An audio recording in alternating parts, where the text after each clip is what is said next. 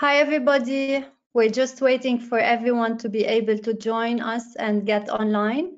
So let's wait a few moments before we start.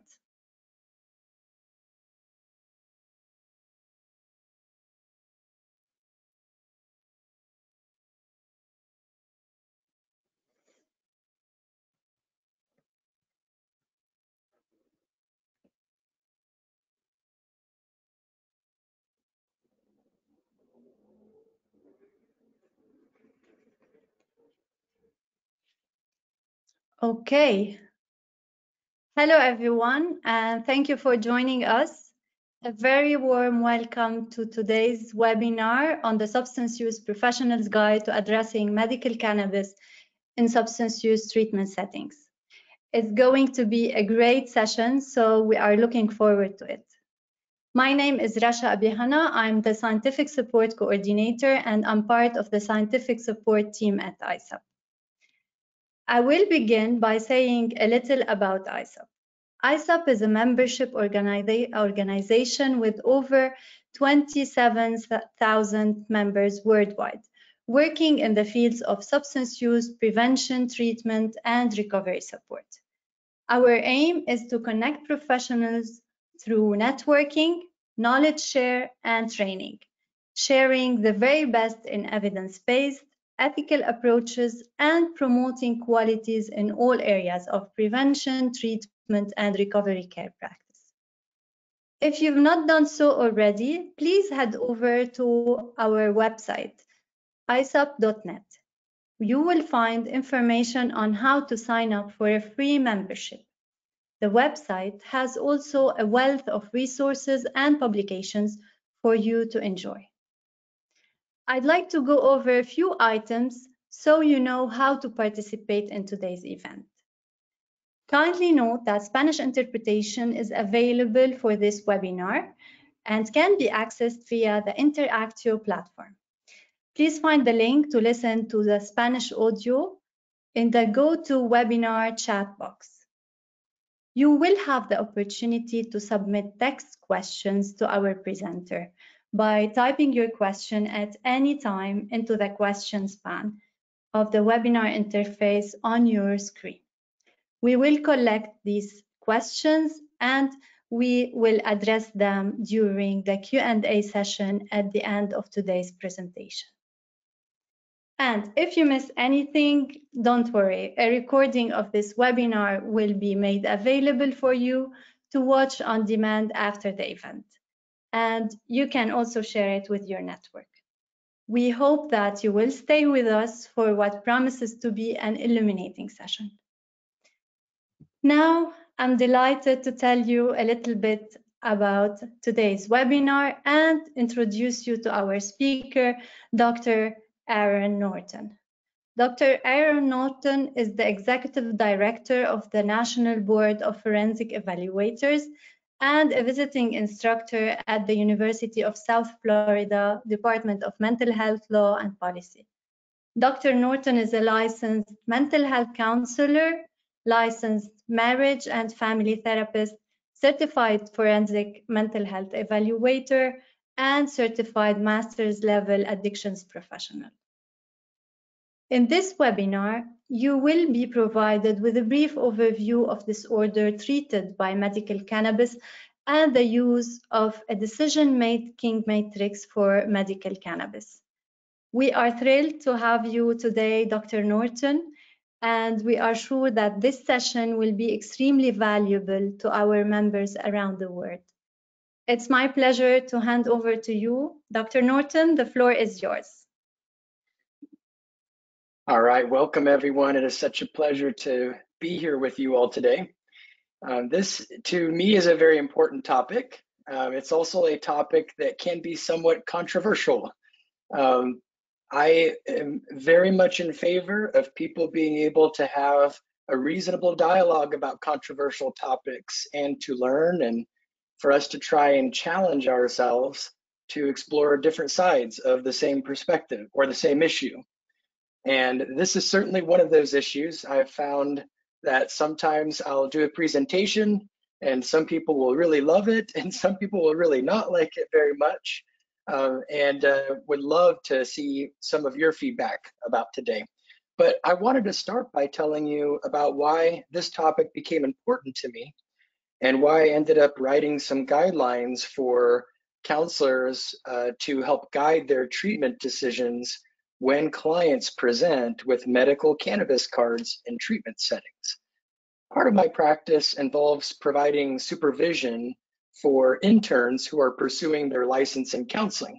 In the United States, in every one of our states, we have licenses for counselors, and counselors in each state can diagnose and treat mental disorders, but they can't diagnose and treat other kinds of disorders that are not considered mental disorders, such as diabetes or hypertension or multiple sclerosis. So then we start to notice in my state, after legalizing medical cannabis, and I'll call it cannabis today instead of marijuana, by the way. But in my state, when we legalized medical cannabis, some of my interns working in treatment settings in the community would come to me with some dilemmas. An example of a dilemma would be a man who had his third charge for driving under the influence of a substance, and his DUI charge was cannabis related, and he had had a couple possession of cannabis charges on his record, and he had a pretty extensive history of problem with various substances and had a diagnosable substance use disorder. And then after being arrested for a DUI, he was required to participate in treatment in order to try and get his driver's license back. So one of my interns was his treating therapist, and she explained to him that while he's in the outpatient substance use treatment program, he would have to abstain from all drugs, including cannabis, and that he would be drug tested regularly. And he told her that he doesn't want to stop, and so he's going to continue using, but he's going to go get a card that gives him, that essentially makes it legal for him to use cannabis medicinally. And then this put her into a bit of a predicament, because the question for her is, what do I do with this client? I'm supposed to provide him with treatment. I'm supposed to help him to achieve remission from his substance use disorder. I'm supposed to reduce the likelihood that he will be a risk to himself or other people when driving on the road in the future. I can't just pass him through treatment successfully if nothing's changing and he's still using just because he has a card. But on the other hand, I'm not a physician, and so I can't tell him to stop using what a physician is calling medicine. So she wasn't really sure what to do with him. And at the same time, I had another intern that worked in a program that worked with people who had lost custody of their children because of substance-related child abuse and neglect. And she was encountering the same issue in her agency, where people would start treatment. They would be told that they have to abstain. They would go get a medical card and then say, well, now you can't make me stop. And then she doesn't know what to do, because if they're still doing the same thing, then how can she say that they're in remission and that their prognosis is good and complete them successfully? So I decided that what would be very helpful for my interns and for students would be to create a decision matrix that would help them to use information from best practice guidelines to inform their treatment decisions when they're working with these clients. And then that tool became very useful, and other people started using it, and I started getting requests for presenting about it, and it got published in a few counseling magazines and has kind of taken off from there. So one thing that I'd like to do today is to introduce you to that tool. But first, I really want to provide a brief overview about medical cannabis. I'd like to begin by saying that physicians who are part of the process for people to get their card to legally use medical cannabis here in the US, in research, are underinformed about cannabis. They acknowledge that they haven't learned about medical cannabis in medical school, that they know very little about it. They do want it to be an option for their patients, but they're also very concerned about health risks associated with cannabis. And research has also demonstrated that in medical school, very few students are saying that they're learning anything about medical cannabis. So they go into the field not really having an understanding, and yet they will have patients that will be presenting and asking for their help and securing a medical cannabis card. Now, it's very difficult for us to conduct research on cannabis, whether we're researching medical cannabis or we're researching adverse health effects of cannabis. We could take almost any question about cannabis and use it as a good example. In this case, we'll use the question, does medical cannabis alleviate adverse effects of the opioid epidemic? So, in other words, if we make medical cannabis an option, will we see fewer problems related to opiates? Will we see fewer overdoses, for example, or maybe lower use rates related to opioids, or a reduction in emergency department visits associated with opioid use? You would think that this could be a pretty easy question to answer, but from the year 2014 forward, I found 15 studies that explored this question in different ways. 8 of those studies concluded that that there was evidence that medical cannabis was alleviating the opioid epidemic. 7 studies concluded that it didn't, and some of them concluded that it actually made the problem worse. And I consider that inconclusive. To me, that means we really don't know. But the problem I've encountered is, having attended various medical cannabis trainings, I've seen that some presenters will only tell you about the 8 studies that show that medical cannabis alleviates the opioid epidemic, or they'll show you the 7 studies suggesting that it doesn't. But I've never seen anybody tell you about all of those studies. And so you can attend a training and you can get very different ideas about what we can know or not know about cannabis based on who the presenter was and which studies they decided to show you and which studies they did not show you. They might not even know about the studies that disagree with their perspective. And so I'm very concerned when we present on this topic. We're not giving people the big picture. We're just cherry picking certain studies and then using those to support our positions. And I don't think that's the best way to go about things. But research is very challenging for lots of reasons. I mean, think about the perfect study to explore the adverse health effects of cannabis. You'd have to take a very large sample of people, randomly sampled, that are very representative of the population that you're researching. You would have to randomly assign them into different groups. You'd have to have different age cohorts, starting from maybe teenagers or children, all the way through to the oldest and wisest among us, our elderly populations. And then you'd have to assign these groups to various conditions. You'd have to have a placebo group. You'd have to have a control group. You would have to have an experimental group that's divided into subgroups with varying doses.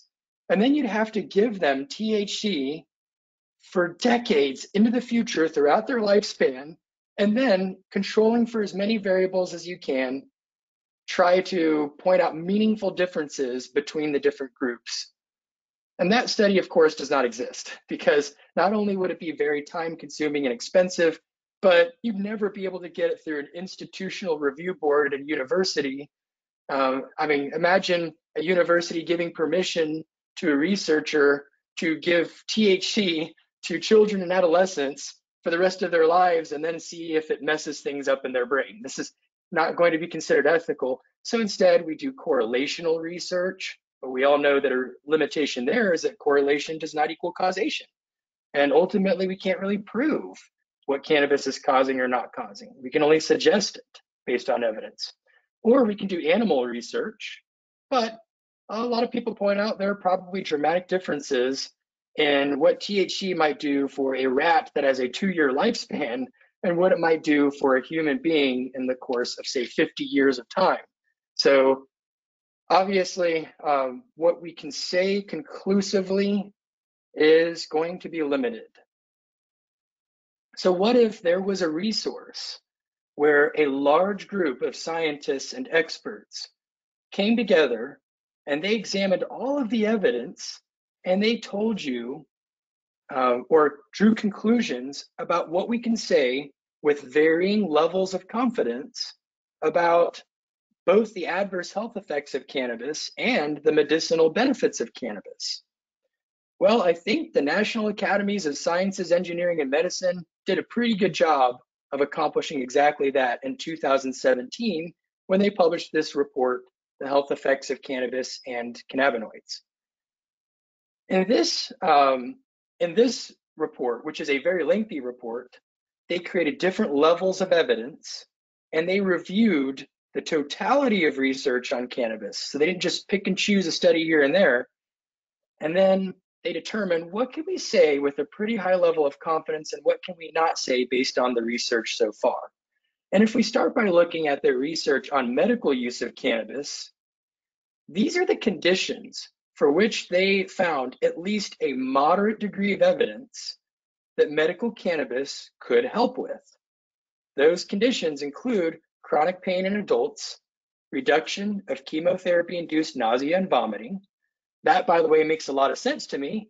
I mean, one of the places in the brain that has a large concentration of receptor sites for THC is the hypothalamus.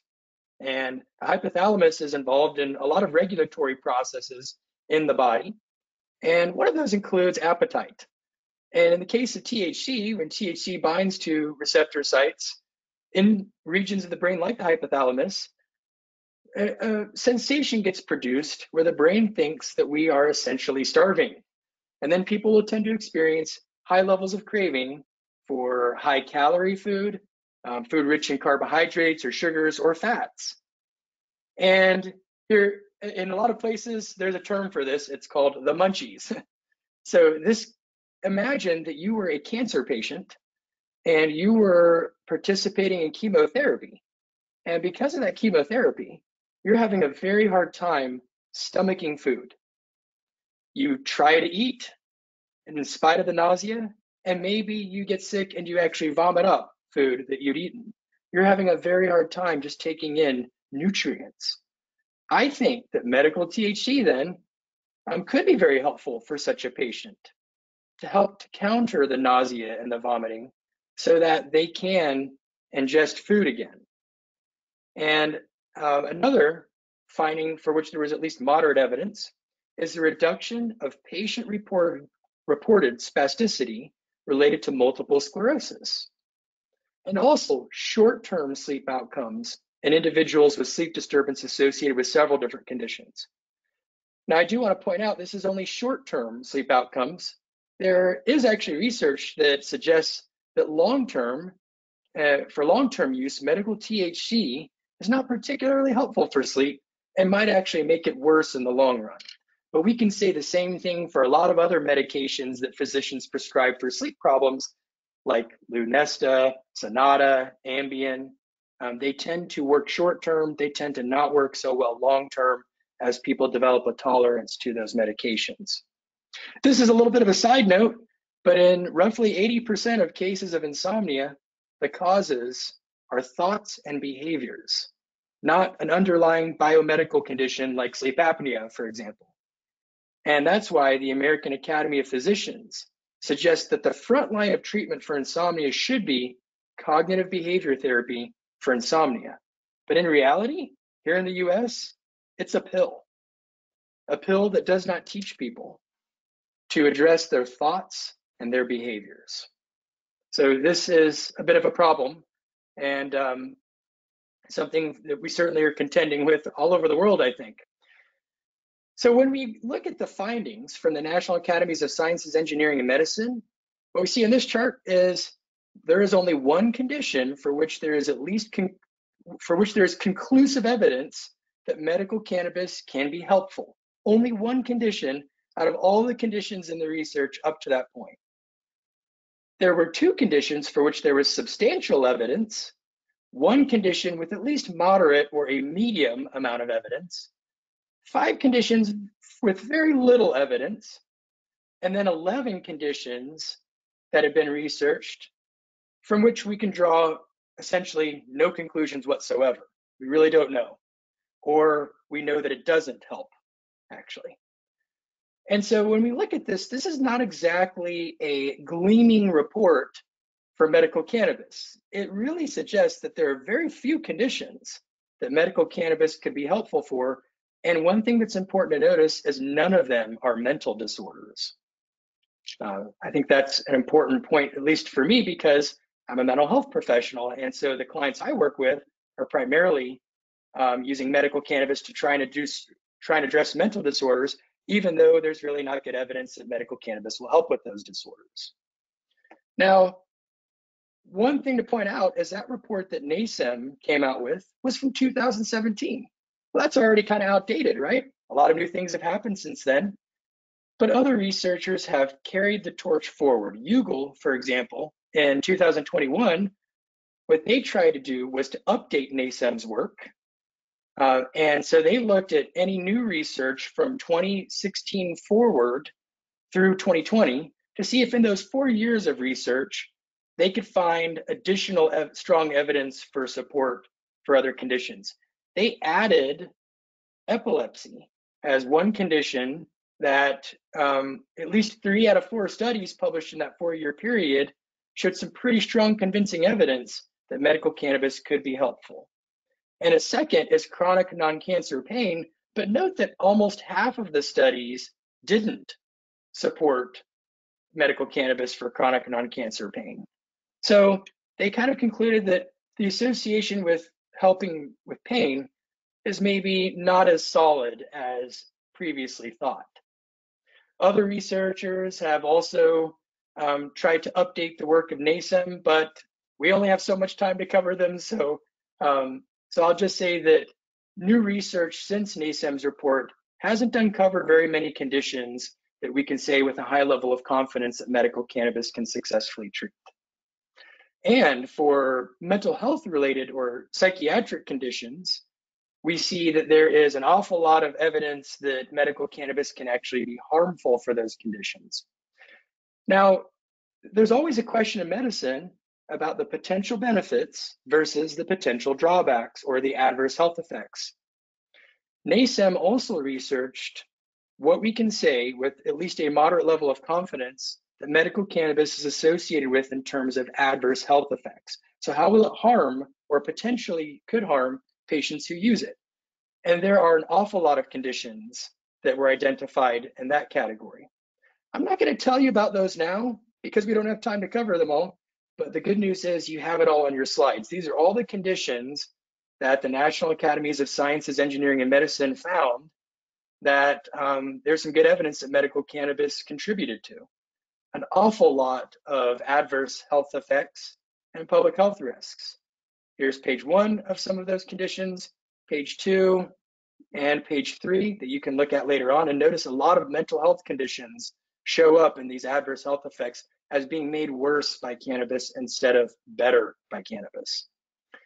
Now, the problem is, again, that research only went through 2016 and they published it in 2017. So what about research from 2017 on? No one that I know of has done an exhaustive review, but I have several slides that you can look at later that show isolated studies about adverse health effects of cannabis. In fact, it was surprising to me that I went to a medical cannabis training and another presenter said that there's virtually no evidence in recent years that cannabis creates adverse health effects for people. This was shocking to me because, as you'll see on these slides, there are pages and pages and pages of short summaries that I provided of research finding adverse health effects associated with cannabis. It just goes on and on and on and on. So I think we have to be very careful when we're presenting about these topics to ensure that we don't make bold statements that could be pretty easily demonstrated to not be true. Okay, so let me skip now to the positions of various associations on cannabis.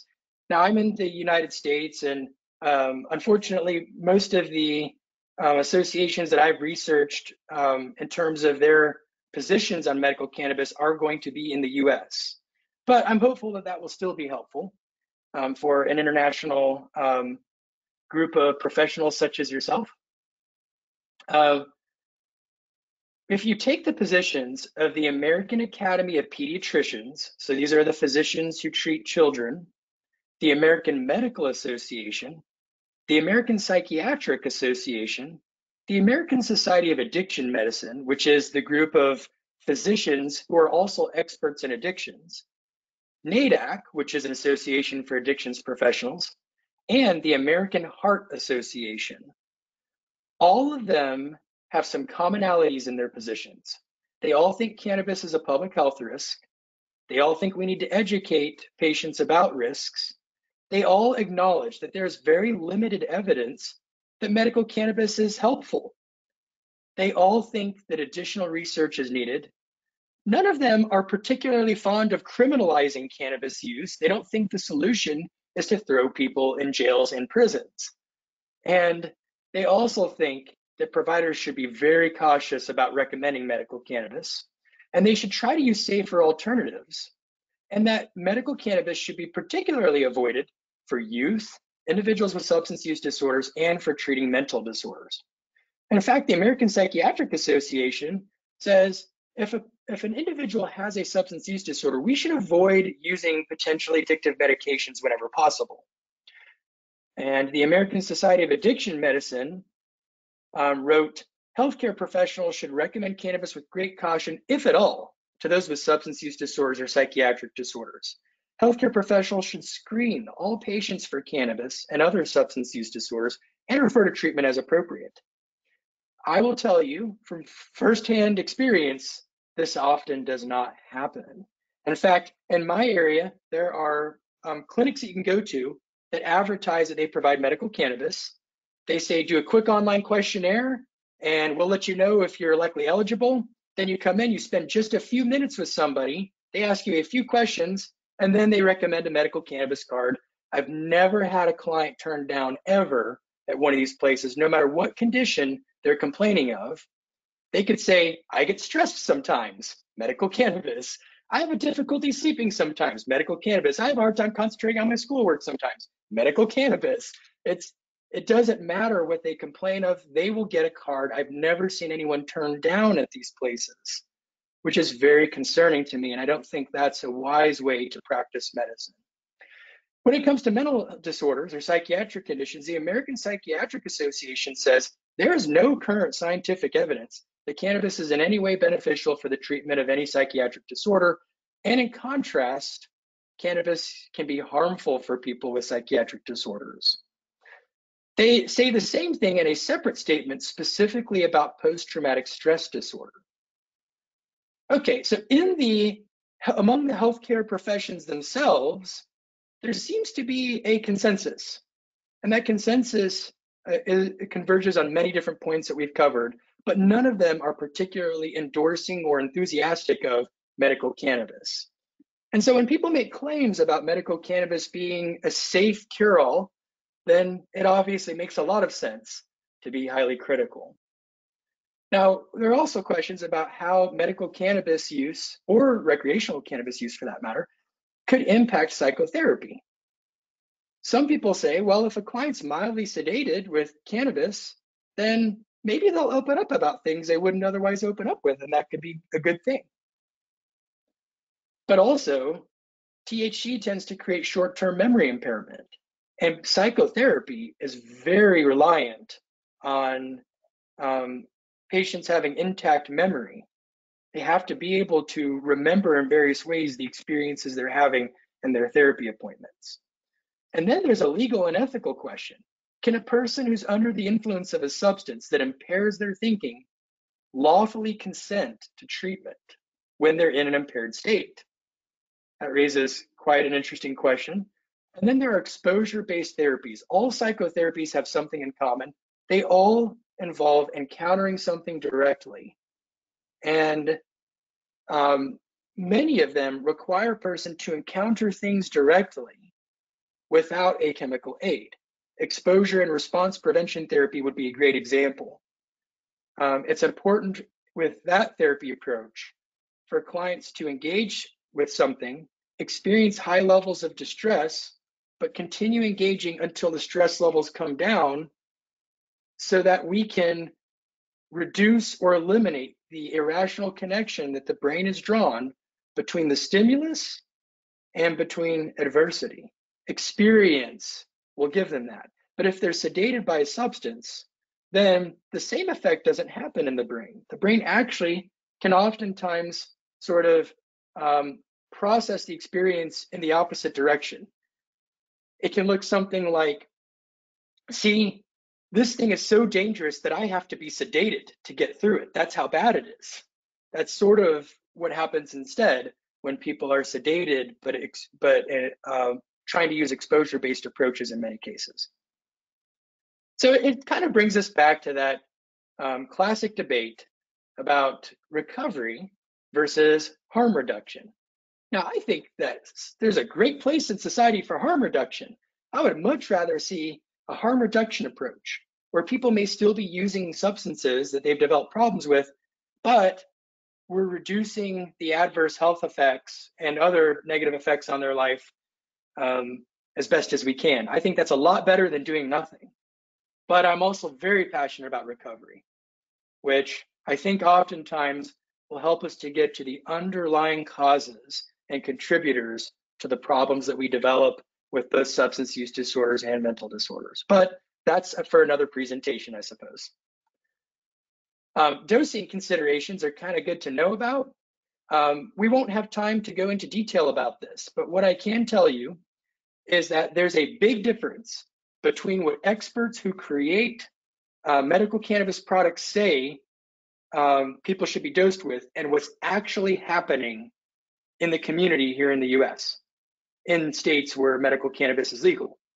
To give you an example, experts tend to say that most conditions that respond to medical THC will respond to doses of 10 milligrams or less, and that if a patient is using more than 10 milligrams, then they're over-medicated, and that's not the goal of medicine. The goal of medicine is not to make you feel euphoric or high or wonderful.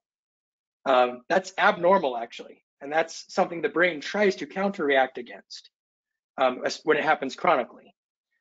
Instead, the goal of medicine is really to help people function as normally as possible in a society, right?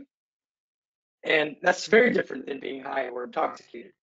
But what I see is that the low end of what my clients use is 10 milligrams.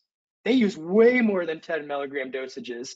They use far heavier quantities than what would be medically recommended by experts on medical cannabis. So this is a problem where there's a gap between research and between actual frontline clinical practice. I won't tell you this story, but the short version is you can go to any website of a lot of these medical cannabis clinics, and you can see that they advertise how easy it is and how you don't even have to pay if they deny you a card.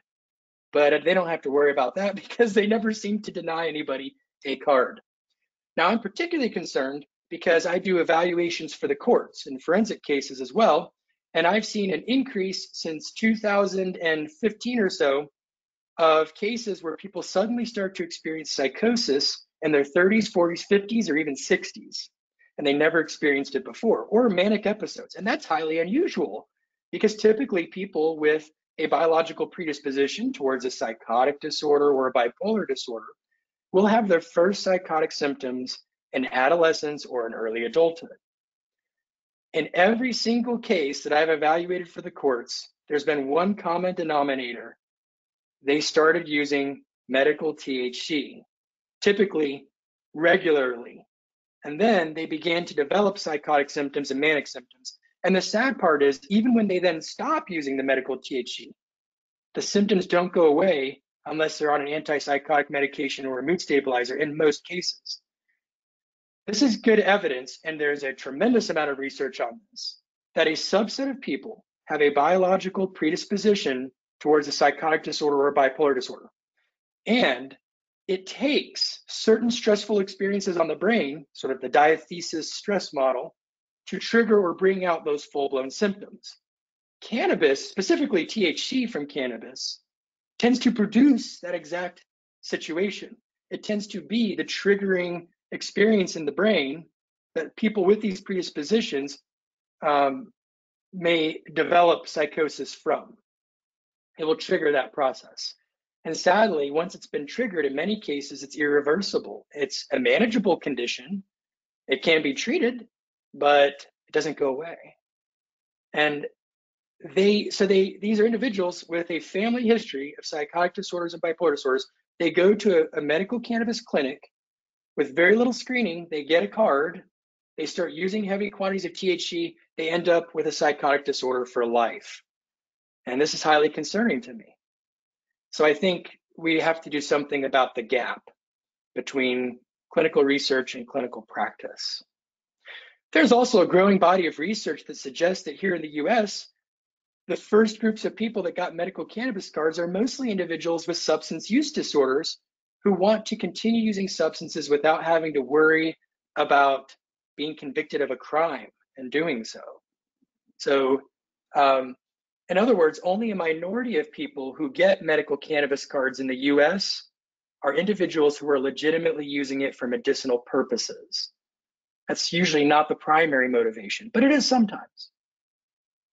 So then how do we differentiate between individuals who are just using cannabis medically and those who are using it in a problematic way?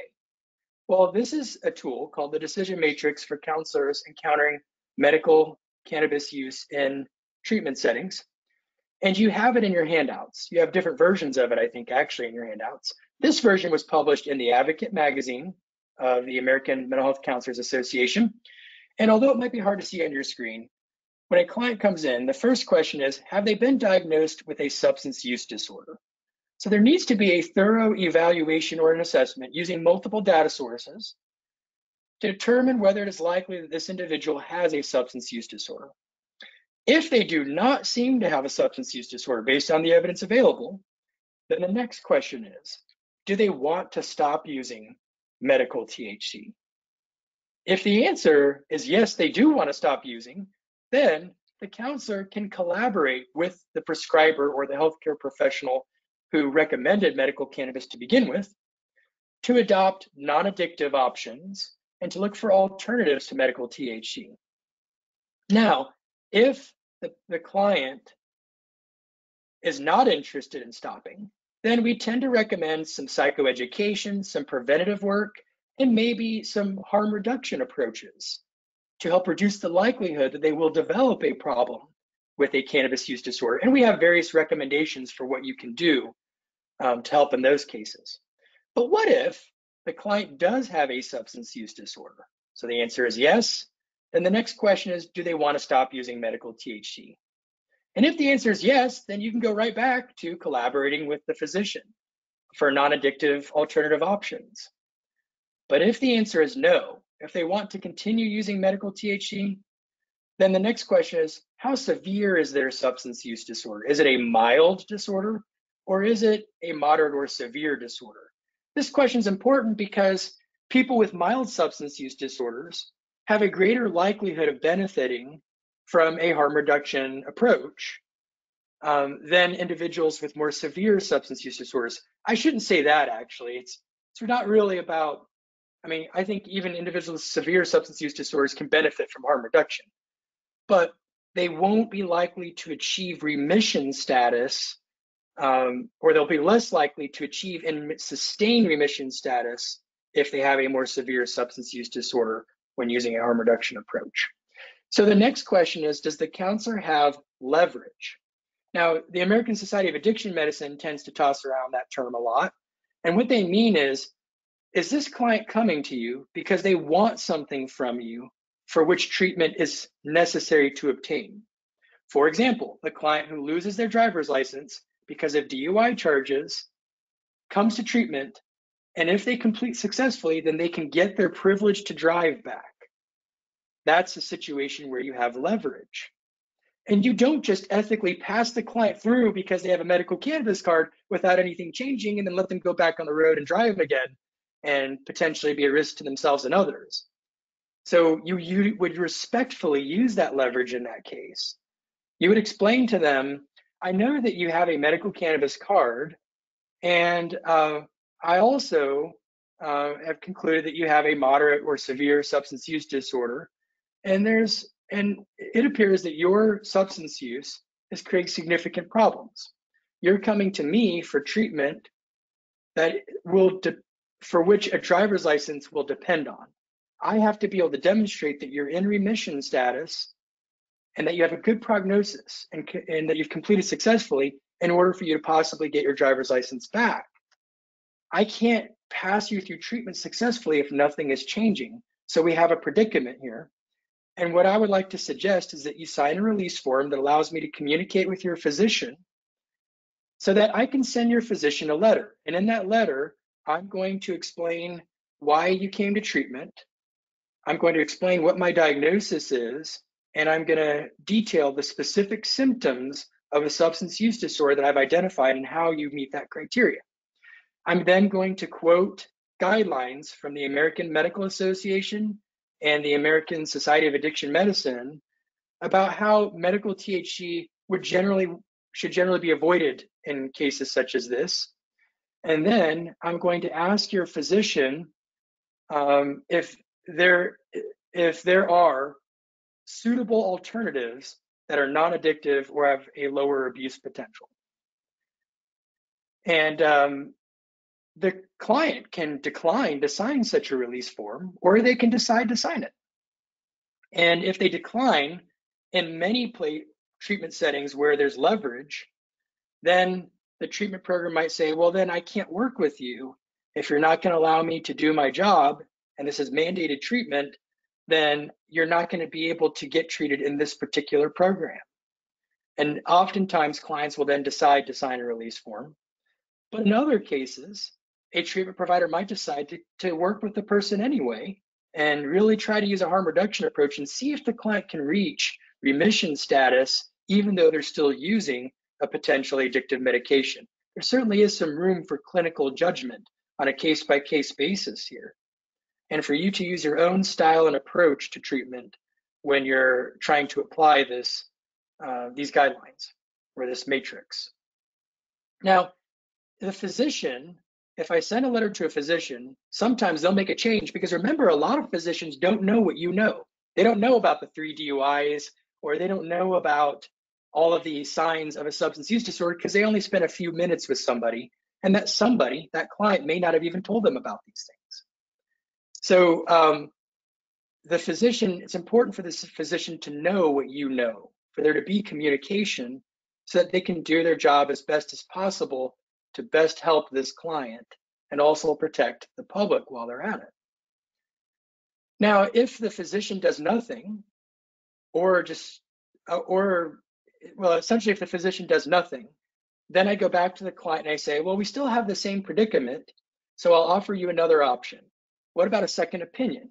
I can refer you to a physician who can advise you about your medication, since I can't because I'm a counselor.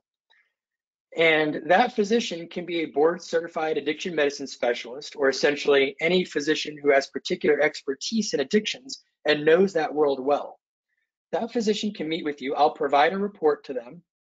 And then that physician can offer an opinion on whether medical THC is medically necessary or whether there are appropriate alternatives that are non-addictive that could be used instead. So far, in the small number of cases where clients have gotten that far in the process where we're referring for a second opinion, I've never had a physician disagree with me. In every single case, when I send that report in, the addiction medicine specialist has said, yeah, there are plenty of safer alternatives. We don't need medical THC in this case. I would recommend these conditions, and I will help treat this patient to address their medical concerns while they're in treatment so they can complete successfully. So that's the short version of the decision matrix. There's an awful lot more that we can say about it, but I believe we've also sort of we've come close to the point where we're going to be taking questions and answers. So I will also just let you know before we do that, I'll spend just a couple more minutes here, that there's an electronic version of this matrix. And what that electronic version allows you to do is to answer questions about your client, and then using conditional logic, depending on how you answer questions, it will ask you the next question in the series until eventually you reach a point, an endpoint, where it suggests an option to consider based on some of these guidelines written by associations. So that tool is available for you. And also in the slides that you have, I think 4 different case scenarios that can be used to practice using this tool. And you will arrive at different end results depending on how you answer questions based on these scenarios. So with that all being said, this is a topic that sometimes I present for 8 hours on, and this is a very condensed version. So unfortunately, I don't think we'll have time to get into some of these clinical scenarios and then use them as examples with the matrix, but you at least have them in your slides and can practice them on your own. And I would love to then shift and see if we have some questions to answer.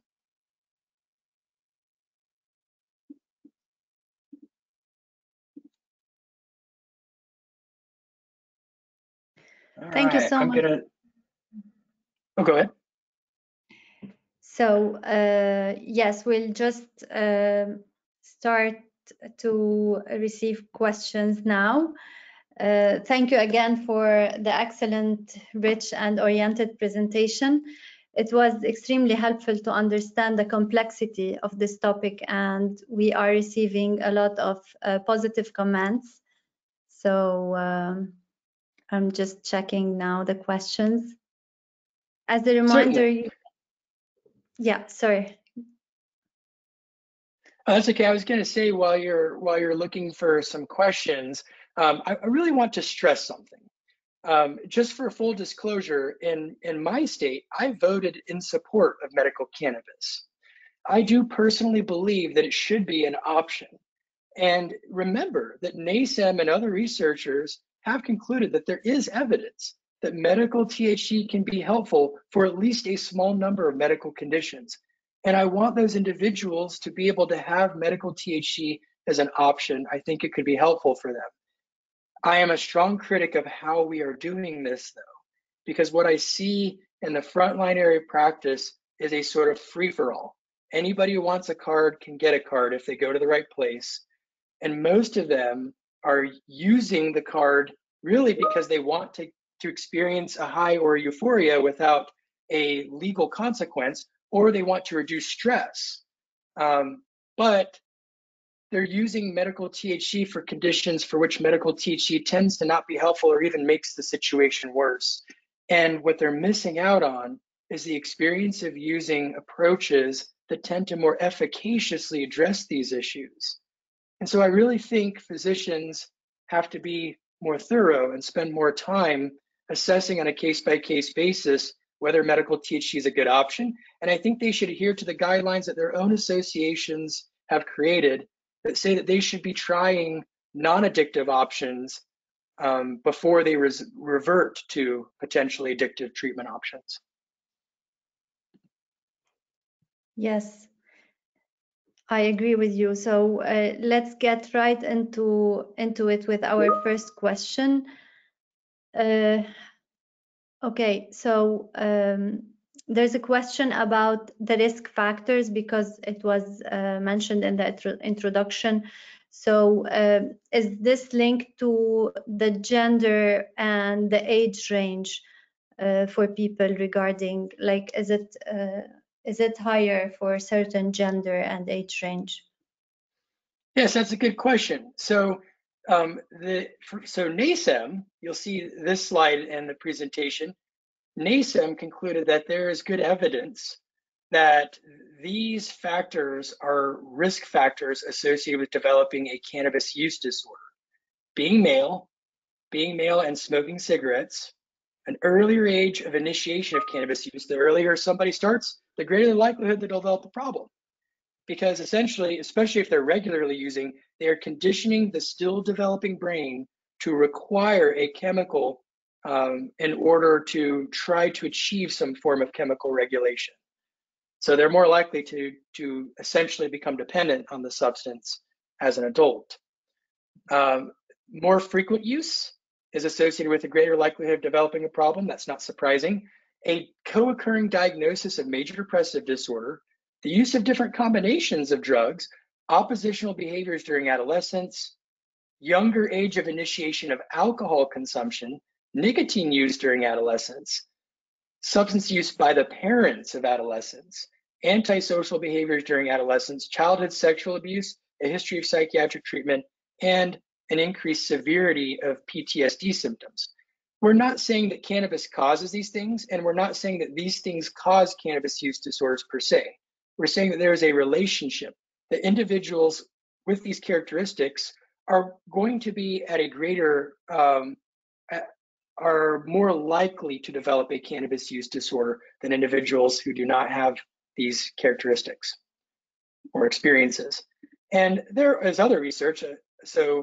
Another researcher looked at the question a little bit differently, which is, what are the risk factors for daily cannabis use? That's not the same as risk factors for developing a cannabis use disorder, but probably a similar question in a way. And they found actually older age was a risk factor for daily cannabis use. But remember, only among young adults. So what they're saying is, for example, like a 25-year-old might be more likely to develop or more likely to be using cannabis daily than, say, a 15-year-old would. That might have a lot to do with access, though. Male sex, just like NASEM found, higher levels of family stress and other stress, use of alcohol, cigarettes, and other tobacco products, parents, siblings, and friends who smoke cigarettes, a higher body mass index, higher levels of impulsivity and novelty seeking, and lower self-esteem. All of these variables increase the odds of daily cannabis use. So hopefully that helps to answer the question about risk factors. Yes, I think this is a very important aspect that people need to consider. Yes, thank you for answering this. We had another question about the matrix. Is it possible to access the matrix globally? And maybe I can add to this, if this should be like culturally adapted to a country, for example, because it differs between one country and another.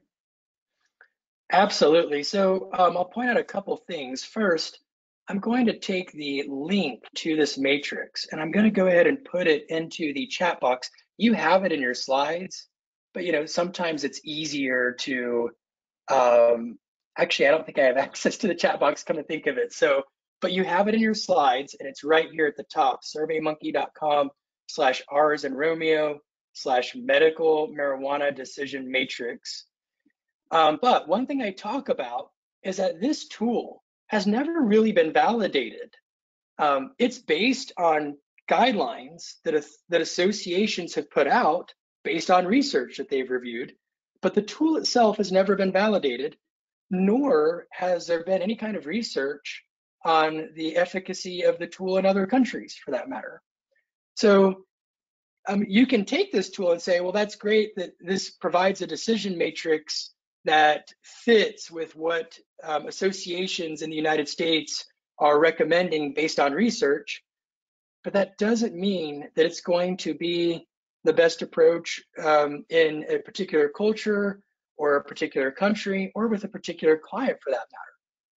I would love it if somebody who has more time than I have these days maybe wanted to do some research using this tool. I think that would be a great idea for them to do and to see if they can validate it. So right now it's a guideline based on practice guidelines that associations have offered. It's not been validated in research, and it has not been modified for the needs of different clients from different cultural backgrounds. Yes, thank you. And I just added the link in the chat. So Okay, you can access the survey Dr. Norton is talking about. Okay, I think we can have one more question. Someone is asking, is medical marijuana a last resort in treatment? I think it depends. Again, I think that a significant question in medicine is, what are the expected benefits of this medication and what are the potential drawbacks?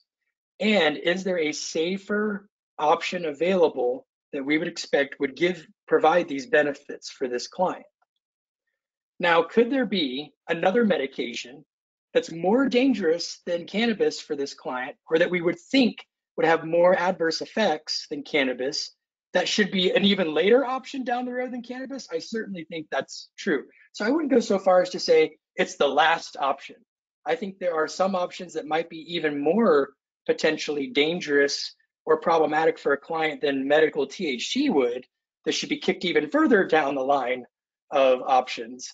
But what I am saying is that I think that the front line of treatment ought to be non-addictive options.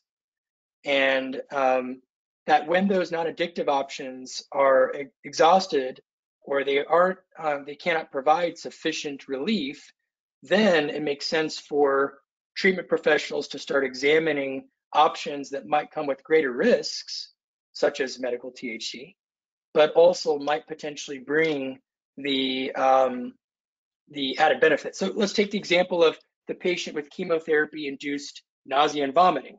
There are other medications and other things that those patients can do that might help with nausea and vomiting.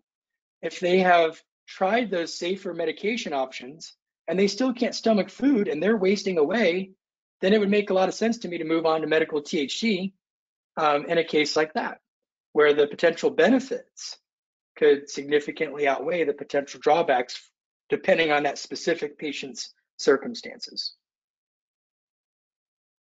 That's probably an overly lengthy answer to that question. I hope it helps. I think it gave an overview about what should be considered. I think we can still have one more question.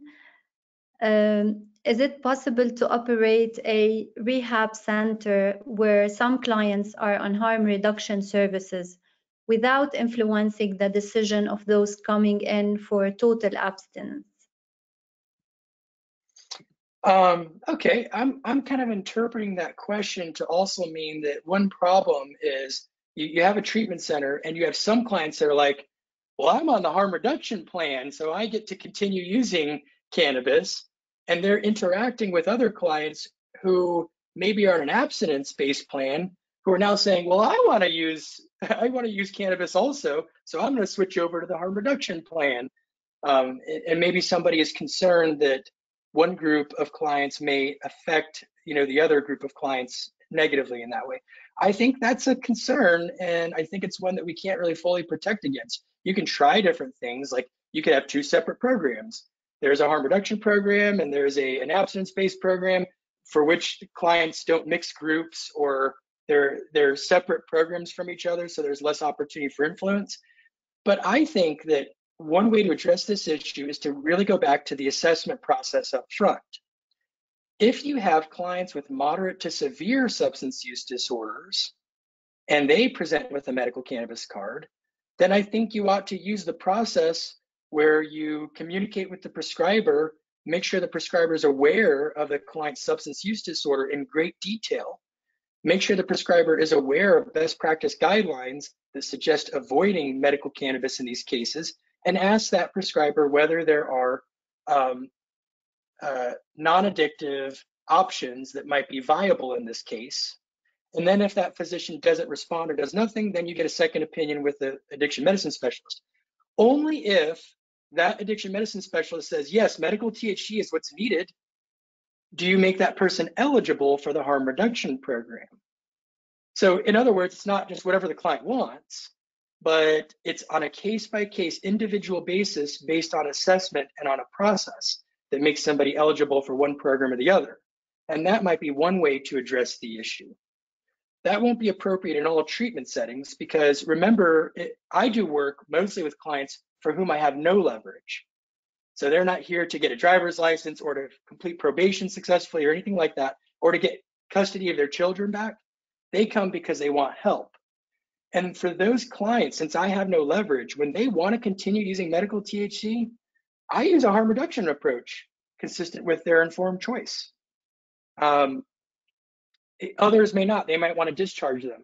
but I do my best to work with them where they're at and see if we can improve the situation or not. So I think it depends. Is this a mandated treatment program? Do you have leverage? What is that individual's case like? How severe is their problem? And have physicians said that there are safer alternatives available for them? These are things we should use to make decisions, not just whether a client decides that they want, medical cannabis or something along those lines. So I hope that kind of answers the question. Yeah, it does. And just to mention that you expressed it quite well, and I feel it's a great point to end on for this session. I'm sorry for those who are still submitting their questions, just to say that we are receiving so many questions, and sorry we couldn't tackle them, but you will find the resources on our website and the recording of our webinar, as well as some references shared by Dr. Norton. So you can access these later. So thanks again, Dr. Norton, for answering those questions and for the excellent presentation. It was instructive to understand more about medicinal use of cannabis, and it was a pleasure to have you with us. It was a pleasure being with you all today. I hope this was a little bit helpful as maybe at least an introduction, if nothing else. And I wish you all a very meaningful week and great success in helping your clients. Thank you so much. I'd like to thank ISSUP team, especially Olivia, for providing support for this event. We hope that you will join us for the upcoming webinars organized by ISSUP. All webinars are announced on our website, so you can get all the info on issup.net.